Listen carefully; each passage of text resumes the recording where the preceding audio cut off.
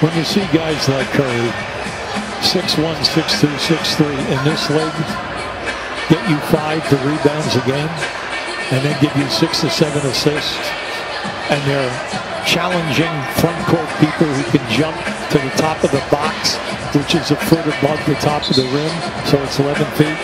He's not afraid of the contact.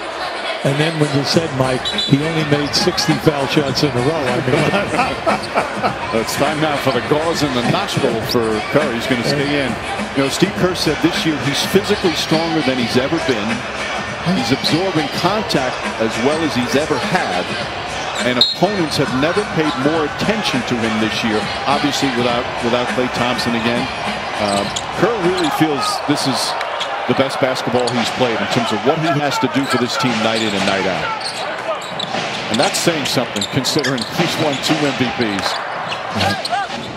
Curry drives, layup won't go. Looney with one hand nearly tipped it in, and Curry comes away with it.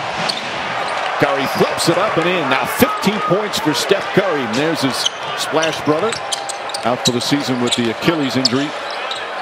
Nice feed. Pretty.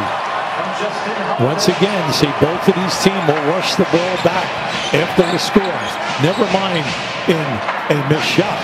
But on a score, you have got to get back quick and match up because they're coming right at you. Pacers back up by 2. Sabonis 17 points, 10 rebounds.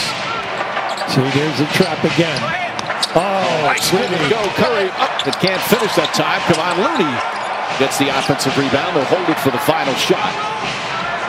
Indiana does not have a foul to give. Shot clock is off. Wiggins looking for an opening. Contested 3. Well short. And that will end the first half. Steph Curry took a couple of shots, but still finished with 15.